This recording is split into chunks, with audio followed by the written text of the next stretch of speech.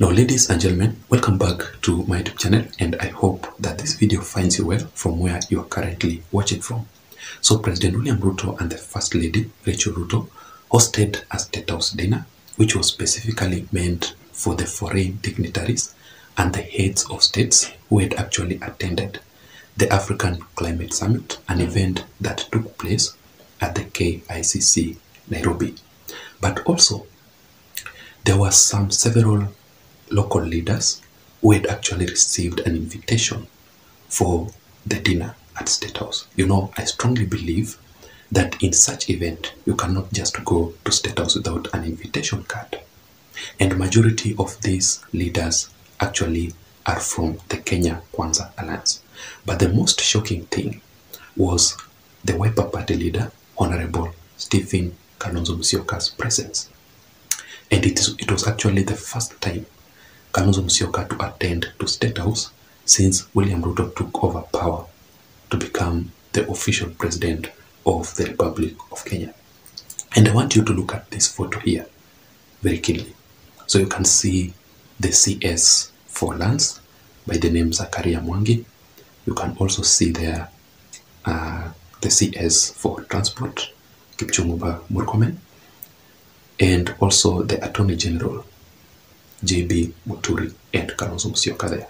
So if you ask me, majority of Azimio la Umoja Alliance supporters and leaders were not happy with Kalonzo Musyoka attending that particular event, because this comes at a time when Kalonzo Musyoka made some remarks recognizing William Ruto as the president of the Republic of Kenya, a statement that did not go well with several Azimio la Umoja Alliance supporters and leaders. So because Kalonzo Musyoka is making such statements, yet the IEBC servers have not yet been observed to confirm that Raila Odinga actually lost the previous 2022 general elections to William Ruto. But just for the recap, maybe to those who never saw that statement, let me just read for you. Kalonzo is saying, "We congratulate the president for putting his foot down and supporting the continuation of the talks. Because of his stand, we recognize him and we will wait for the next time, because who knows, God's plans may be with us next." So Kalonzo Musyoka's presence would mean a lot, politically speaking. That is basically what we are going to talk about in this video. But before that, just in case you are here for the first time, maybe you are currently watching yet you haven't subscribed, I'm just requesting you to please take a second or two and click to the subscribe button. You can also give this video a thumbs up. If you do that, YouTube will automatically recommend this platform and this particular video to reach out to others. And to my returning subscribers who are currently watching this particular video, I want to take this opportunity to really appreciate you for your continued support. Basically, without your support, this platform cannot be where it is currently, and that is why I don't take that support for granted. If you want also to be automatically receiving the notifications updates from this channel immediately I post a video here, just press the notification bell. Having said that, now let us go straight into the deeper details of this video. And I want us to begin by watching this short clip here.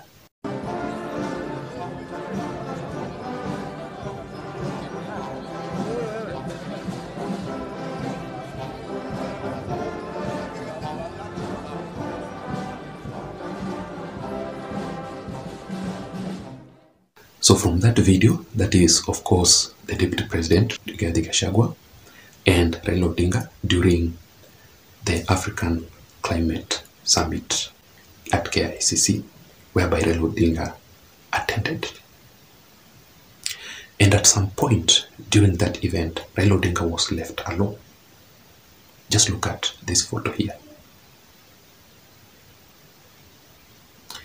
And also, when Raila Odinga was arriving at that particular event, he used the foreign dignitaries or the heads of states entrance, which forced the PS for security, Raymond Omolo, to change the protocol with immediate effect.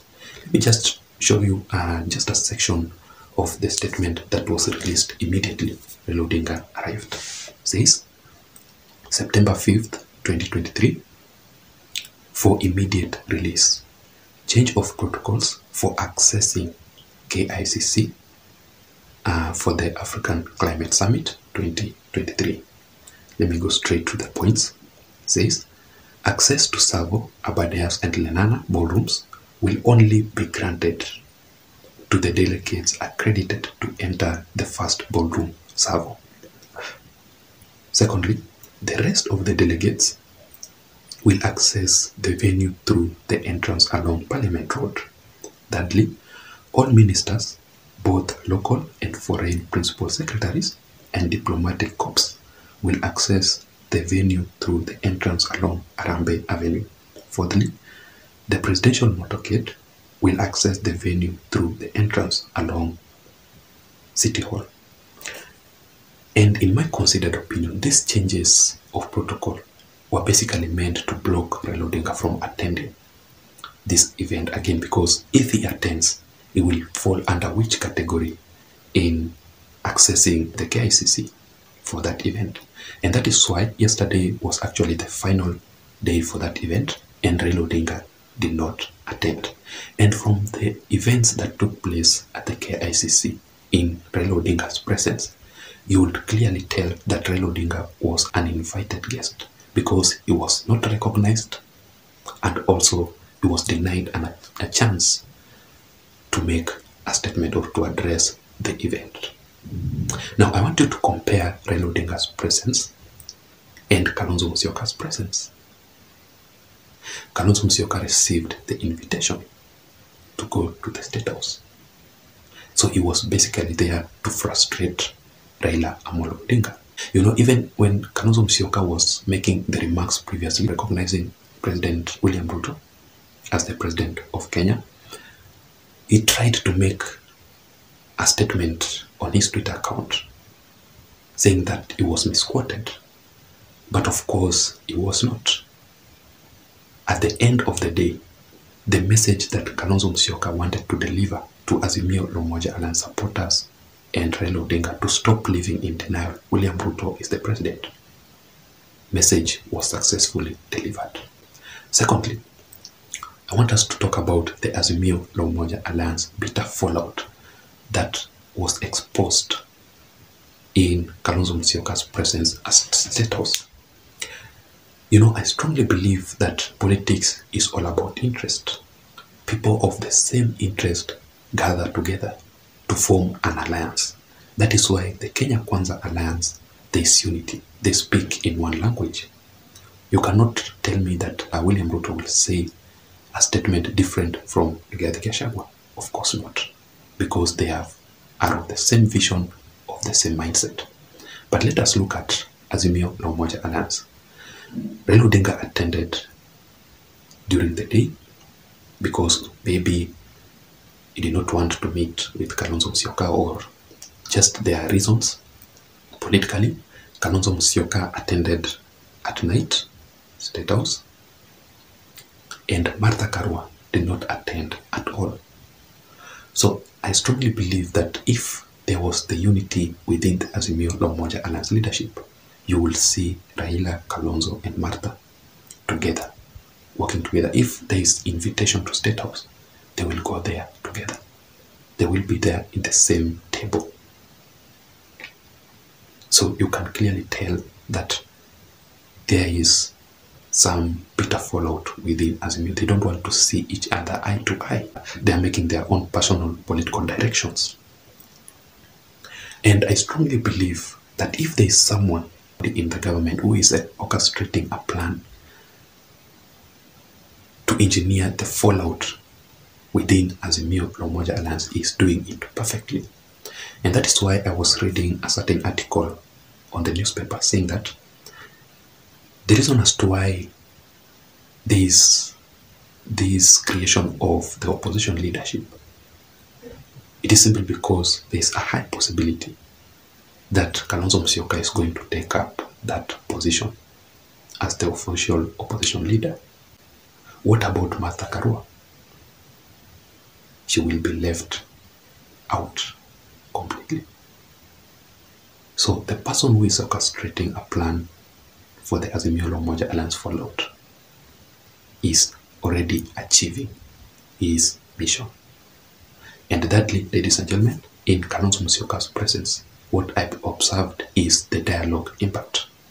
I strongly believe that Kalonzo Musyoka would not have attended that particular event if it were not the dialogue that is going on between Kenya Kwanza and the Azimio la Umoja Alliance.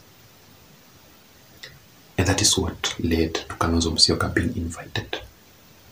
And one of the achievement of this dialogue also is the call off completely of the demonstrations across the country.